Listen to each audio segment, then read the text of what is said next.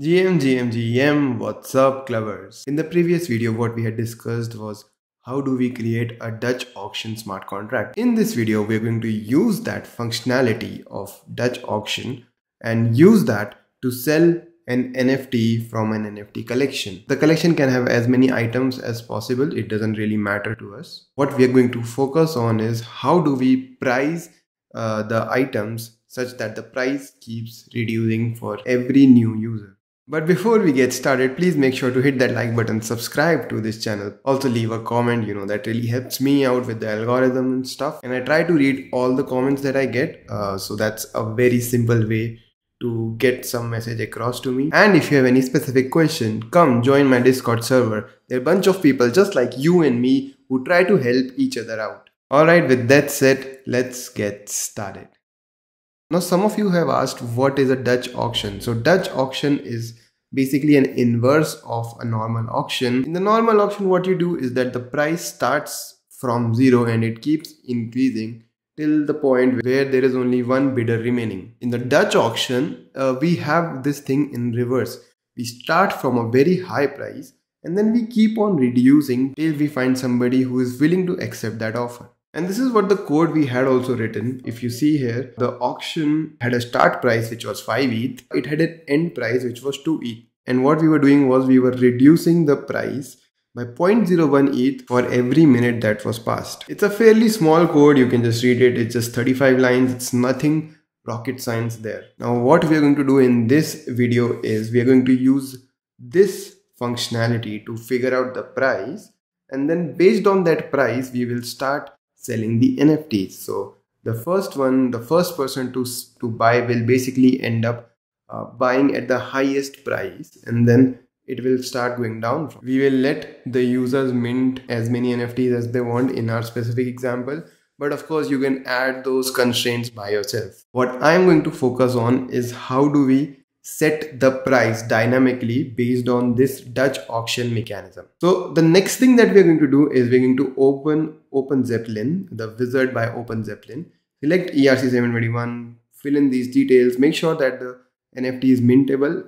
Once you're happy with these settings, just open it in Remix. Once the contract has opened in Remix, just go back here and copy all these immutable variables and just paste them here. Now for your own NFT project, you can play around with these. I'm not going to touch these for this one, but you can of course change these and the functionality will still remain the same. Another thing that we can add over here is a duration. This duration I've set to 300 minutes and I've not set it immutable because otherwise there's some issue in the constructor.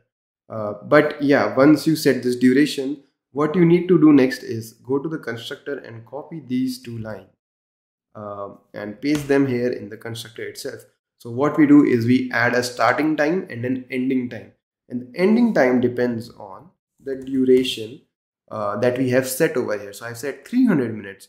So the price will go from 5 ETH to 2 ETH in 300 minutes or 5 hours. So with every minute it will reduce 0.01 ETH. So with every hour it will reduce 0.6 ETH until we reach the point of 2 ETH. Alright.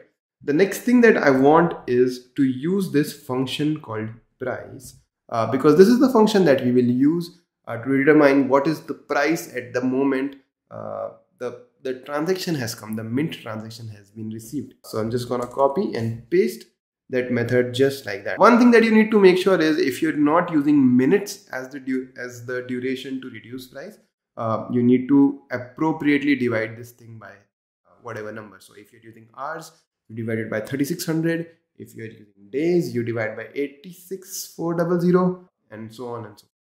So the value that we receive, the difference between block.timestamp and start at will be in seconds. So just convert it into an appropriate unit. And the next thing that I want is in the safe mint function, the function that we use for minting the NFT, we want to remove the only owner because we want to let public mint it and change this to a payable function. I also want to add a max limit, which is basically the maximum supply of NFTs that we want to use. So I'm going to make that immutable and it will be max underscore supply. Let me just set to 10 for our testing. But in the real world, you can of course set it to 10,000 or whatever number. Next, we go back to the safe mint function, and now we start adding our requirements. So in the safe mint, the first thing that I want to require is that the message.value should be greater than or equal to the price which is present at that point. So we just write msg.value should be greater than or equal to the price which is currently the price. Otherwise, we just write not enough ether sent. Another thing that we should of course add is that the token ID should not be greater than the max supply. To do that, we already have figured out the token ID. So we are going to add another require statement, which basically says that token ID should be less than max supply. So if token ID is 9999, that is still less than 10,000, we will go ahead, increase the token ID and mint another token. And of course, in the underscore safe mint, what I want to do is add 1 over here. So for 0 token ID, we will mint first token ID. For token ID 9999, when the current token ID is 9999, the require statement will work. And we will be minting the 10,000th NFT. And then when the token ID is 10,000, it will never be less than 10,000 or max supply. So this works out fine. Another thing that I want to add is in the require statement, I want to add that if you're exceeding the token limits, the max supply, we want to give you an error. No more items there. Okay, so I've added the semicolons, the appropriate semicolons. And before I go ahead, I just want to change the max supply to, I don't know, 3. Let me just go ahead and compile this. And the compilation works without any problem. One thing that I have not added in this specific function is this specific contract is the function to withdraw. And this function will be only owner function. Alright, I've written the withdraw function and I'm going to compile again. Alright, so now I go and select my token over here and I deploy my token. Great, deployment has worked. Now let me just select some another account and let me get the current price. What is the current price? The current price is 5 ETH, which will be 5,000 Finny.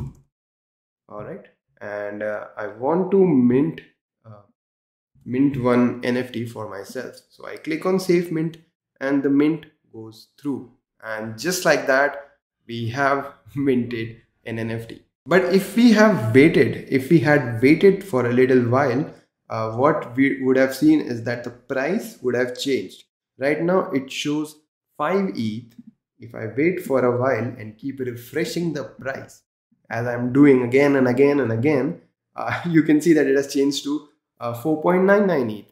So this time, if I want to mint again, I just need to put 4,990 Finny and press safe mint once again. And this time with just 4.99 ETH, I was able to mint another NFT. The price had sort of reduced. Now what you can use this for is to figure out what should be the correct floor price for your project. What projects end up doing is that they keep a record of how much ETH every user has given so that they can later on refund that ETH. We can keep a track of all those things in a mapping in our smart contract, and then when people come to ask for refund, we basically subtract the lowest price at which the NFT was sold and return the remaining ETH back to them. But this is it. Like, this is how you basically allow users to mint NFTs from your smart contract using a Dutch auction mechanism. Now let's say if you wanted to add let people mint, let's say more than one, and you wanted like U in 256 amount over here, then what you would have needed was you would have just multiplied the amount by the price and then figured out what is the correct ETH the user needs to send. Another thing that you can do is have limits over here that a certain wallet cannot mint more than, let's say, 10, 20, whatever, and you can put those limits again in this safe mint function. The secret sauce of all this is this price function, which returns a price based on the current block timestamp. Now Ethereum generally takes 13 to 15 seconds to mine a block. So this price will sort of change 4 times in a minute, which is not ideal because the price may vary for user because we are changing the price every minute. But if we were to change the price every hour, this would have been a very simple thing for us to do. We would have just changed minutes to hours over here and 60 to 3600 over here, and every hour the price would reduce by 0.01 and users would have much more certainty before minting an NFT.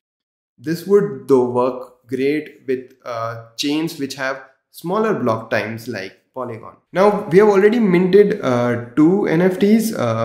So let me just go ahead and try to mint one more.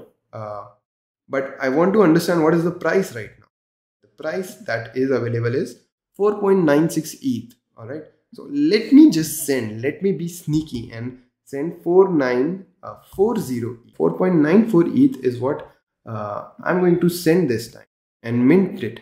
And this time you'll see that I received an error because I'm trying to send lower amount than what is required.